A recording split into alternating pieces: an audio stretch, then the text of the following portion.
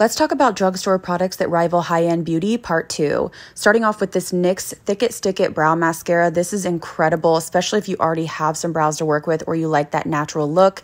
It gives you the fiber look, thickens your brows, and they have a lot of different shades for this. Next up, the Flower Beauty Perfect Pout Soft Matte Lip Color. This is essentially that. It is a soft matte. It lasts longer than a bullet, but it's not as drying as a traditional matte liquid lipstick. They just expanded the shade range and have some beautiful colors to choose from.